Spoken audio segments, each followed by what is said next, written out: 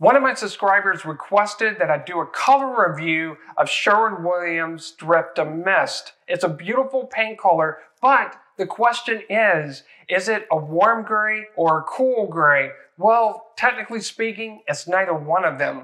And I'm going to prove it to you by comparing Drift to Mist with other colors, and I'm going to show you what the undertone of Drift to Mist really is and why this matters. I'm also going to show you just a few examples of why it's so important to compare Drift to Mist with your fixed elements, and why lighting will play a big role on how this paint color could look like in your home. And towards the end of this video, I'm going to let you know what the design tip of the week is. So the question is, what is the undertone of Sherwin-Williams Drift to Mist? It's not a warm gray, it's not a cool gray, instead it's a grayish. And what's a grayish? It's a mix of a beige and a little bit of a gray, and I'm going to prove it to you why this is not considered a warm gray or a cool gray. So please watch carefully. So when I compare this with Swiss Coffee by Benjamin Moore, this is considered a grayish. It leans on the warm side. So you're going to notice that when I compare Swiss Coffee with Drift to Mist, you're going to see the gray of Drift to Mist instantly when you compare it to Swiss Coffee. Okay, fair enough. But what about when I compare this with Stonington Gray by Benjamin Moore, and this is considered a blue gray? Watch what happens. When I compare this with Stonington Gray, you're going to instantly see how Sherwin-Williams Drift to Mist is warmer than Stonington Gray, and then you're going to notice the blue-gray undertones of Stonington Gray, but notice how Sherwin-Williams Drift to Mist doesn't have any blue-gray undertones. That's a key word right there. It doesn't have any blue-gray undertones. There's another paint color I want to show you. Watch what happens when I compare this with Sherwin-Williams Agreeable Gray, which is considered a warm gray. And for those of you that haven't been following me for a while, all warm grays have a green-gray undertone. Watch what happens when I compare this with Sherwin-Williams Drift to Mist. You're going to instantly see how Sherwin-Williams Drift to Mist is warm in comparison to Agreeable Gray, but you're going to notice how it's a little bit lighter than Agreeable Gray. But more importantly, notice that you don't see any green undertones in Drift to Mist. This is why Drift to Mist is considered a grayish. But there's something else you need to know about Drift to Mist. It's a chameleon, and this is a really hard paint color to get right. So next, I'm going to talk about lighting.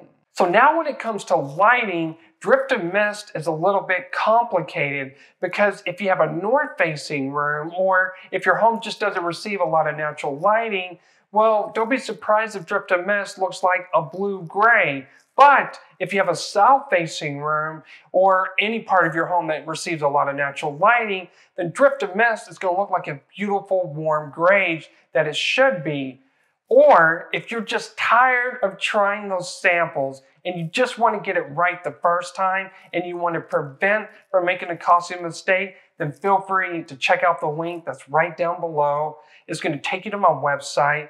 And I'm an international color consultant. I help people all over North America find the perfect interior or exterior paint color without ever stepping a foot in their home. And feel free to check out the reviews to see what clients have to say. Next, I'm going to show you why it's so important to compare Sherwin-Williams Drift to Mist with your fixed elements. One of the biggest mistakes that I see a lot of people make, and I don't want you to make this mistake, is that they don't compare their paint colors with their fixed elements. I want you to compare this with your kitchen countertops, your kitchen backsplash, your flooring, and the list goes on. So I want to show you just a few examples of why this is important to compare it with your fixed elements and why it matters. So let's just say that you want to paint your entire home Sherwin-Williams Drift to Mist, but you want to keep your kitchen countertops, and let's just say that it's a cream kitchen countertop like this. Watch what happens when I compare this with Sherwin-Williams Drift to Mist. There are two things. You're going to notice first that Sherwin-Williams Drift to Mist is going to lean on the cool side.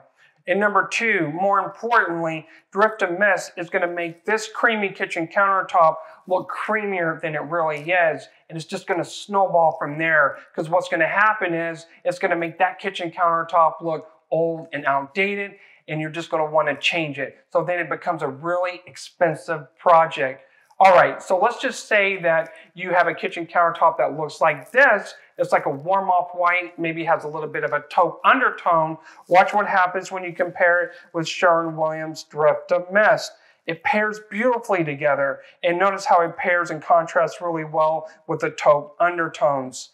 So it's really important to compare this with your fixed elements, and there's a few things that you need to be mindful of. You've got to ask yourself this: is Drift and Mist going to be light or dark?